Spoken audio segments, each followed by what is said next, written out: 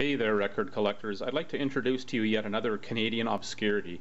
This is the jazz fusion progressive band Horn, who hailed from Toronto, Ontario. This is their only LP, released in 1972, titled On the People's Side.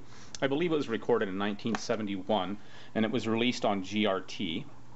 The style, I guess, is kind of fusion, jazz fusion, progressive, very Zappa influenced, Mothers of Invention. You'll notice that in the opening cut that I'll play from side one, titled Things in Themselves. I'm also going to flip it over and play the opening cut off side two, titled Pony Buns. Now, as far as people within the band here, anybody notable, let's go look at the credits here.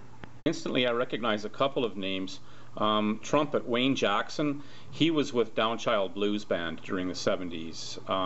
The drummer, Bill Bryans, I'm pretty sure that's the same guy that played in the Parachute Club. They were kind of like a post, new wave, sort of early 80s Canadian band, Parachute Club. I don't recognize anybody else's names here.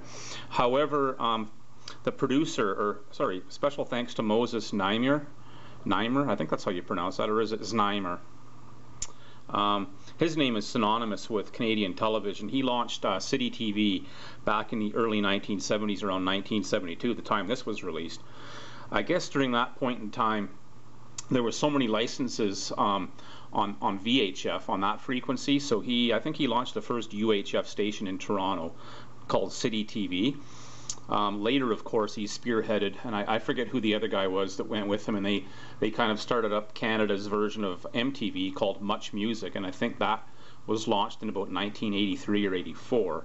I also recall seeing his name on a couple of earlier Lighthouse LPs. They were a horn rock band from Toronto. And I guess the theme here, it's kind of a concept LP. I'm pretty sure it's Depression era related, in terms of some of the lyrical content and that sort of thing. There's even a letter here to the then Canadian Prime Minister, that would be R.B. Bennett, Richard Bedford Bennett. I think he was from the East Coast, New Brunswick, Canada, but he was Canada's Prime Minister from 1930 to 1935, by which point, when he was voted out, he moved to England and he became Viscount Bennett.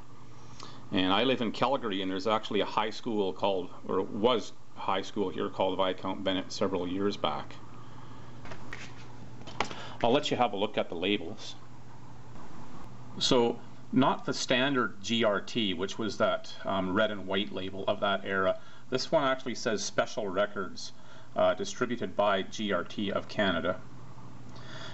And there you see the opening cut, Things in Themselves. So I'll start with that, and then I'll flip it over and play Pony Buns off the other side. All right. There we go.